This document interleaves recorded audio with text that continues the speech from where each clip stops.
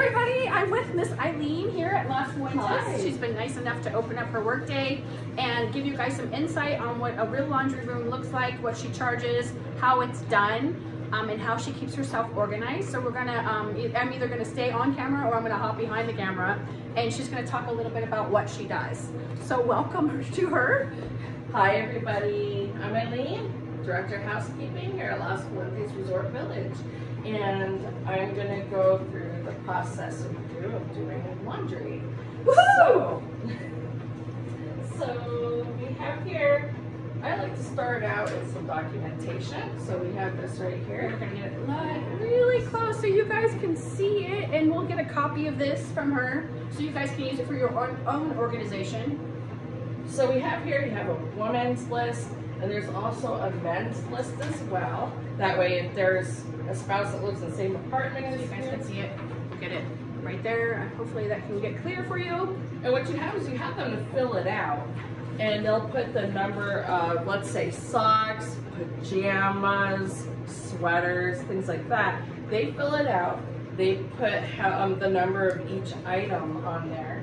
That way, when you go ahead and to wash their items, you can count them out to make sure that what they have is there.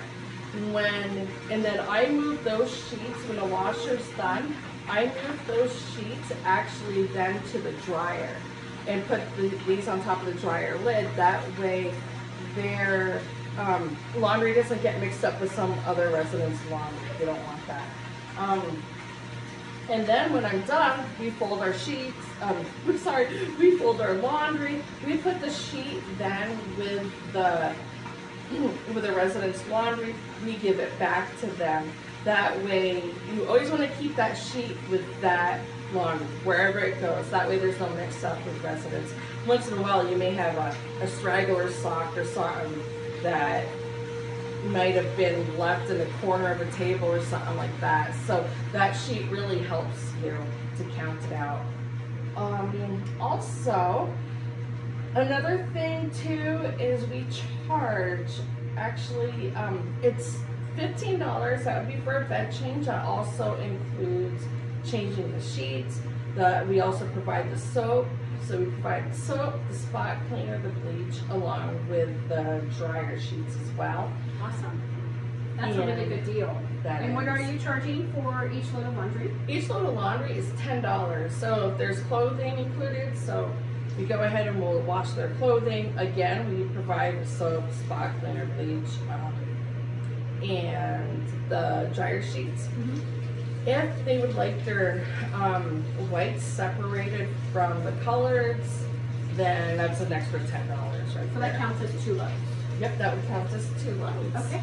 All right, and then also I did purchase something that would be the steamer here, because sometimes, as you know, Here, we're gonna bring in the camera closer. okay, as you know, we cannot always be right near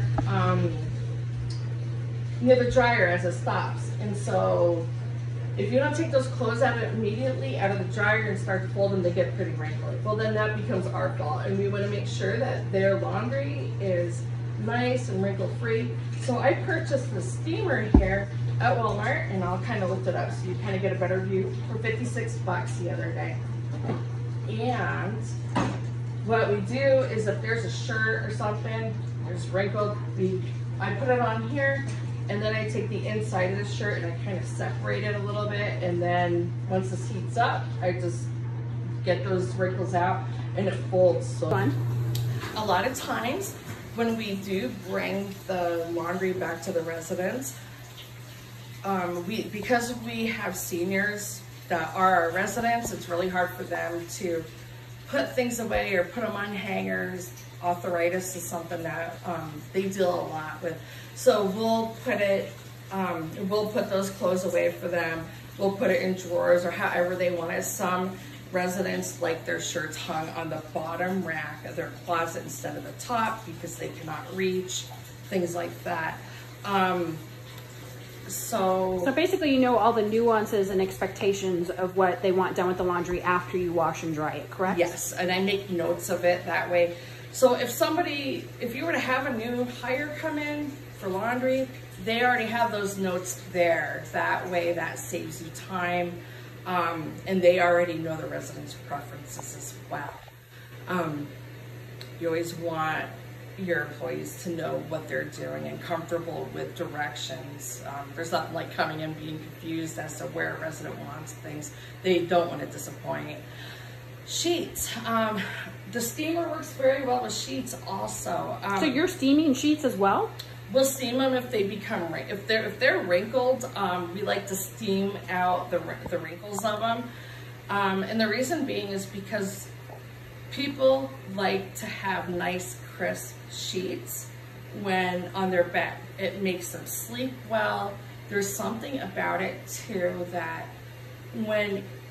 if you see wrinkles in your sheets, they may have the preconceived idea that that wasn't even washed. Why are there wrinkles in them? And they don't sleep well at night then.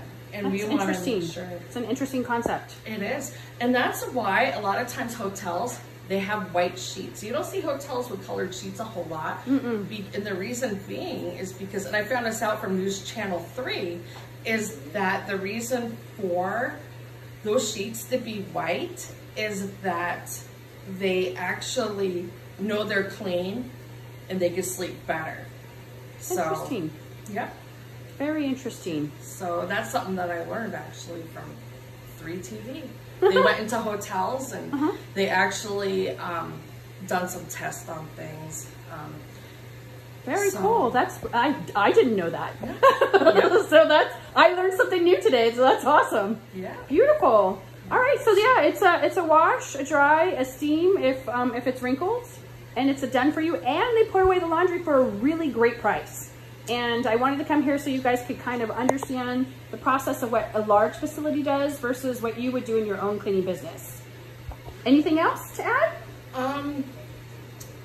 Well, let's see here. I'm thinking a minute because there's always something that I can think of to add later on after it's done. Totally fine.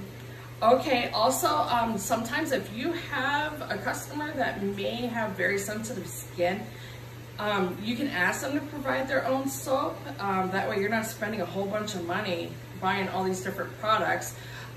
Or you could go ahead and put the vinegar into the fabric softener part of the dispenser, and that will take the soap out as well. So. That's interesting. I didn't know that either. Very cool. That is a nice tip to learn. Well, thank you so much, Elieen, for coming out, or allowing me to come in, I should say, and view the facility and ask a bunch of questions. Well, thank you, Shannon, for coming.